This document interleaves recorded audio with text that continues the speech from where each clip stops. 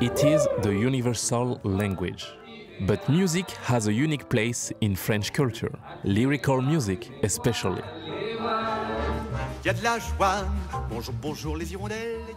In Montmartre, timeless chanteuse Edith Piaf is celebrated.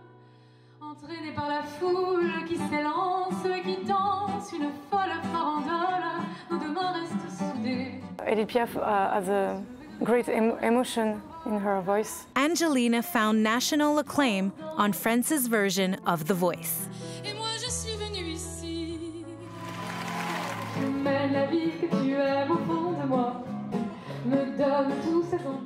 Lyrics are everything in traditional French songs. And it's true for rap too.